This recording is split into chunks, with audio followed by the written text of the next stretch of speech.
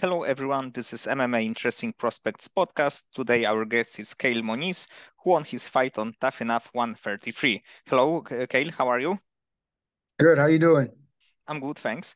Kale, you in your last fight defeated, I think that overall a good fighter. It was Anvar Boynazarov, the Contender Series veteran.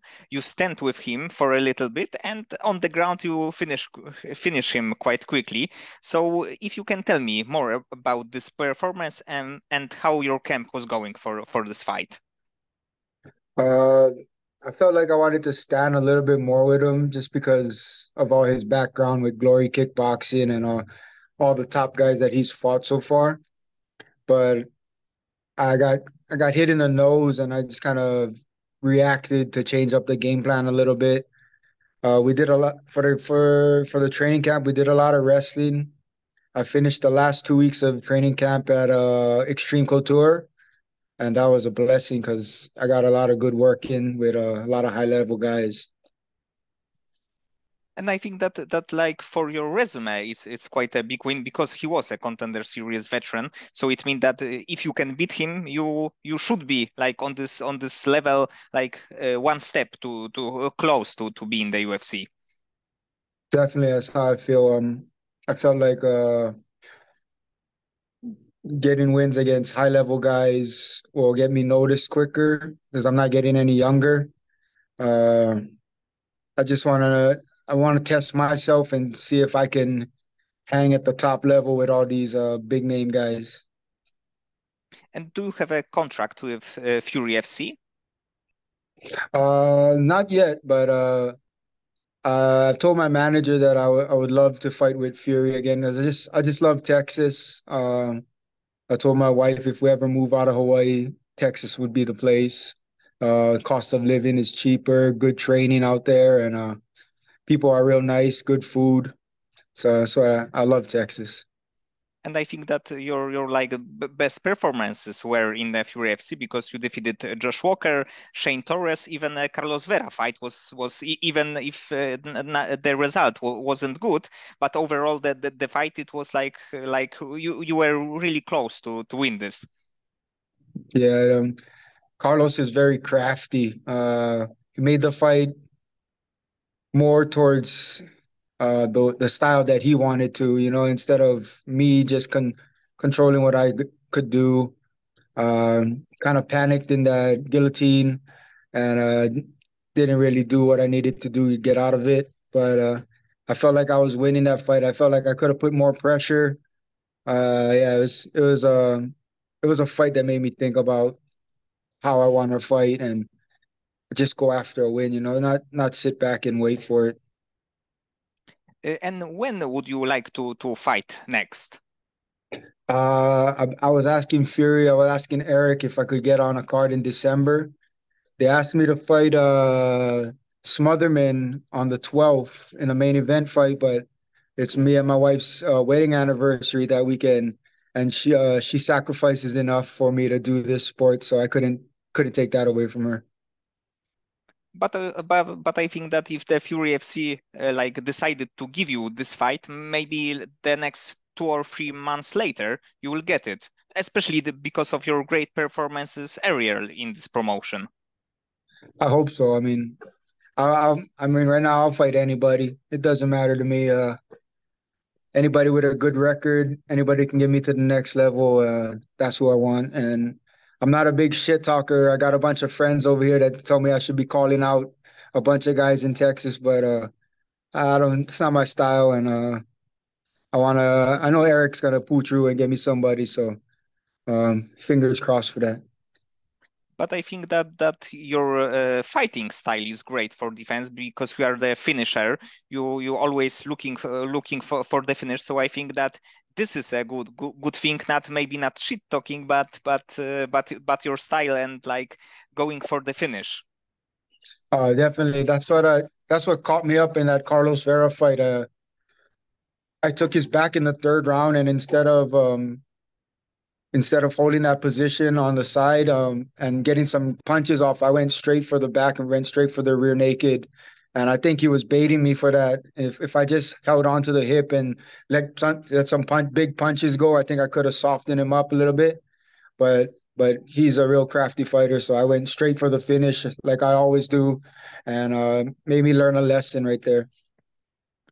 And if we can talk a little bit about your beginnings in the sport, was MMA the first combat sport that you ever train, or do you have any kind of background from another sport? Uh, I played when growing up. I played football and baseball, but when I started fighting, I started with boxing. So I just did boxing for like the first couple years, and then my boxing coach asked me if I wanted to fight, and I asked him if he thought I was ready. He's like, "Hell yeah!" I was like, "If you think I'm ready, let's do it." And after my first fight, I walked out to that fight, and one of the other fighters pulled me on the side, and he asked me if this was my first fight. I told him yeah, and then he had told me he's like, "You'll be addicted after this," and ever since then, I never stopped training. It was probably the most addicted feeling I've ever had. Better than any drug, better than alcohol. It's just another kind of high. And early in your career, you had 2 year breaks, I believe. And was it some reason behind it, or just it happened that you can't get a fight? Uh, yeah, it was more of in Hawaii. It's hard to. We have so few shows. You know, we have maybe 2 to 3 shows a year. And it's different islands too, so you have to go fly over to another island. And it wasn't my full-time job. I work at the hotel for a full-time job. I got family to support, so you know, it's things don't line up that way. But I really wanted to be active this year. I had like 3 fights fall through this year until I got that Anvar fight. So that's why I really wanted one more this year. And what is the main gym that you right now training in? I train at Kendall Grove Gym at an I&I training center. That's pretty much my main gym that I go to right now. And Kendall Grove had a amazing career in MMA, like in the UFC, and after the UFC, he fought for the Bellator title, fought in KSW, so he's probably a like legend in Hawaii. Oh, definitely. Good to have a coach that's really willing to mix it up with me. He's always training. He spars with me. He rolls with me. So it's a blessing to have him in my corner. And like watching your fights, it's like hard to say like what kind of background you have, because you are very good in every area, in boxing, in striking, in grappling, takedowns. So if you can like improve one of the areas of the game, what would you like to choose and improve? I want to improve my wrestling. That's why when I went to Extreme Couture for the last 2 weeks of camp, they do a whole lot of wrestling there, and I felt like it really boosted my game, getting to mix it up with all these high level guys. Yes, and the wrestling was on this display because it was one quick takedown, and actually you won a fight after a few seconds. Yeah, it was it was a real what you call it was a real uh a lot of hard work built up to that, so it was nice to see it come my wrestling come through in the time that I needed it. And I think that right now you like from fans perspective, you are on the best shape of your career. And do you think that there is a chance for you to be in the UFC in 2024? I hope so. I mean, Dana White's always saying he doesn't sign guys over 30. But I'm just hoping that he sees that my record's not too big. I haven't fought a whole bunch. And I've fought a lot of high level guys. So I'm just hoping he gives me a shot, and I just want one shot, you know, take advantage of that one chance I get and show the world what I have. Yes, I think that seeing your age maybe is like a little bit disadvantage for you, but watching that who you fought and your overall skill, I think that there should be no question that your place should be in the UFC. I appreciate that.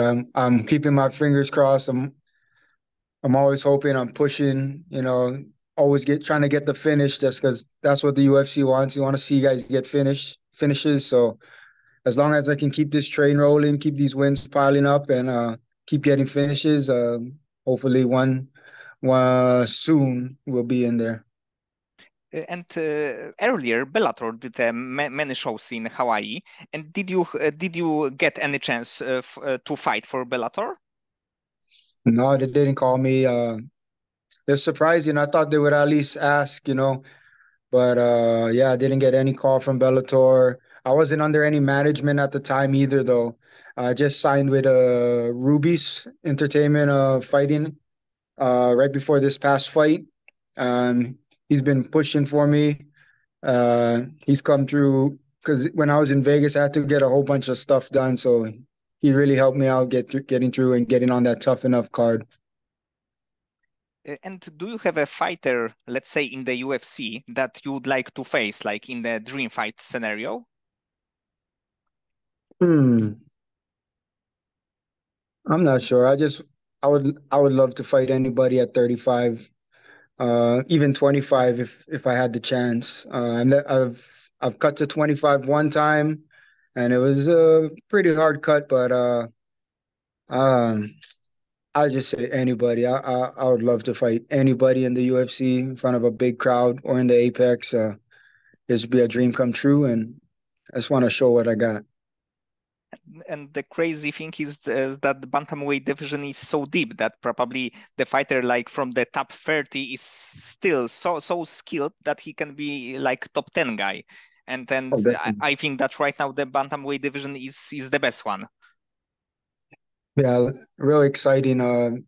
Especially with the belt changing hands. I feel like with O'Malley at the top is just real exciting for the division. I think that Marab is probably the next guy in there that'll get that belt. I think he has the tools to beat O'Malley. We'll see.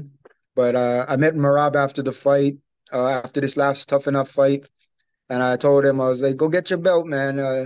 I see his hard work. I see his true self when he didn't want to fight Aljamain. I mean, that's your teammate. I see what he means, and it should be his shot next. And were you surprised that Sean O'Malley won against Sterling?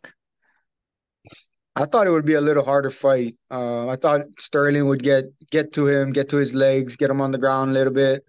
But man, that length is crazy. He's so tall for the division. That pullback right hand is beautiful, and taking nothing away from him. But he's a real skilled striker. So it was nice. It was a beautiful right hand. And also, I think that it's not good that Aljamain lost, but from the perspective of Merab, it's good that right now he can fight for the title, fight with Sean O'Malley and Aljamain Sterling as one of the best bantamweights ever. He can go up and Mhm. try to take another belt. Maybe, of course, he is after he lost his last fight, but still, he's one of the best. Yeah, and Aljamain walks around at like 170 something pounds. That's crazy. I don't know how he makes 35. He got to cut so much weight. That's I the highest I get is probably around maybe 60. That's when I'm not doing anything and eating everything. But yeah, I just find it crazy that Aljo walks around at like 170, 175 and gets down to 35. So I'm thinking he'll be a lot stronger at 45, and his cardio will be even better at 45 now that he's gonna have to make that big cut to 35. And do you have any like fighter inspiration, that fighter that you like look that you like watching his fight and he inspires you in some way? I like watching Max a lot. Just the pressure that he brings. I like watching Volk. I like watching Volk's training videos. Because just he just works so hard, and uh His forward pressure is ridiculous. His skill level is top notch, and I have to say I like watching Volk. Probably Volk and Sean Strickland right now, just the two top guys that I like watching. There's just Strickland's ridiculous. I love his mindset. I got to meet him when I was at Extreme Couture, and he's such a good guy, taking pictures with everybody with his belt. Just he's like you see him on the internet and all of this, but when he's in the gym, he's really for his team, and he works super hard. So I gotta say those two are my favorite to watch right now. And who, in your opinion, is the best fighter from Hawaii? Because there are usually two names, BJ Penn and Max Holloway. It's got to be Max. Max is just on another level. You can see if Volk wasn't around, Max would still be champion. His striking, his cardio is freaking. It's on another level. It's a blessing to watch him fight. He's a he's a good family man, good dad, and I really look up to that kind of thing. Yes, and he like lost three fights to Volkanovski, but the second one is like super controversial. It's like Hmm. most people always said that Max won the second fight. Yeah, but that third fight was really one-sided though. You know, uh, I felt like Volk turned it up a notch in that third fight. So that second fight could have gone either way. I thought Max won that second fight, but man, that third fight, so- I think like Volk went on another level to win that fight. And you have like many years of experience in the sport. And do you have like one advice for younger fighters when they start to train or they thought about becoming a MMA fighter? Take as much amateur fights as you can. Amateur fights don't count, so that's where you gain all your experience. Try new things, try wrestling, try everything you want to try. Things that don't really work for you in the gym, you should still try it when you're an amateur. That's why I just take as much amateur fights as you can get before you turn pro. That's probably one big thing that I would tell people coming up. Yes, because not many people see the amateur record, and even if you are like 4-4 or something like this, you can still be undefeated as the pro, Mhm. and everybody's like only like look at professional record. Yep, exactly. Uh, that amateur record doesn't matter. So I tell all the young fighters that when they get a loss in amateur rankings, it doesn't matter. Just build on it, learn, and move on. And how do you deal with this stress before your fights? Oh man, I like how Cowboy Cerrone puts it. He like everything is all balled into one. I'm scared, nervous, excited, uh, all those feelings, all butterflies, all rolled up into one. But as soon as the door closes, it's like a little switch that turns on. It's like it's weird. I tell my wife that it's a crazy feeling to see it flip over as soon as the cage door closes because it all goes out the window. It turns into, I guess, fuel, things that'll keep me sharp, keep my mind sharp in there. So I just think it turns over on its own. And let's say that you are after the fight. Do you have any like hobby or way of the spending time when you are not in the training camp? Uh, Usually just with my kids and my family. I'm always training, so I'll take maybe 2 or 3 days off, and I'll be right back in the gym. My wife hates that, but I feel like at my age I need to do it. I have to stay ready. Any call can come at any time. So yeah, we go to the beach. We go up to the freshwater ponds. We go swimming. Uh, Not much to do in Hawaii, but those things. But yeah, I try to keep my kids happy. and enjoying life. And like in your career, you are close, in my opinion, to sign to UFC. You fought against tough guys, and do you have any like anything that you would like to accomplish still as the MMA fighter? I just want to fight in front of 20,000 people. I always tell Kendall, I always ask him, was like, how does it feel walking out and fighting in front of thousands? And he's like, there's no other, there's, that's the best feeling in the world. He's like, I still get chicken skin thinking about it. And I want that feeling at least one time. You know, just let me get a taste of it. And I know I'll be hooked. I know when the lights are at its brightest, I fight at the best. When pressure is on, pressure creates diamonds, and I love the moment. So I think that 2024 would be a perfect moment for this feeling. Definitely, I'm hoping, keeping my fingers crossed, and hopefully it comes through. Hopefully I get a call, and I try to make the best of it. And I have a last two questions, but it's outside of fighting. If you can like change one of your personality trait or improve, what would you like to choose and improve? Uh, just being probably more out there. Like I'm pretty reserved. I'm a homebody. I love being at home. I don't like being around a lot of people. So that's kind of one thing that I think I should work on. But it is what it is. I'm I'm I'm pretty far along in my life already, so I'm not going to change for anybody. That's pretty one of the only things I think. And the last question, if you have an unlimited amount of money and you can start any business in the like world, what would you like to like create and own?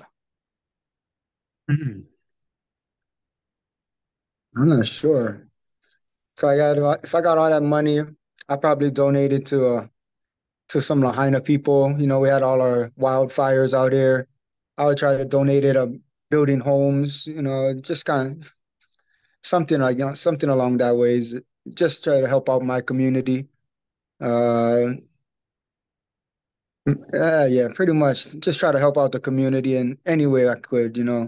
Uh, yeah, I think probably the main thing I would do. Okay, Kale. So many thanks for the conversation. I hope that you will, let's say, win one more fight, and next year it would be perfect to see you in the UFC because I think that time for you is now, and the overall skill about overall skill, you should be there. There is like not many question about it. I appreciate it. Thank you for having me on.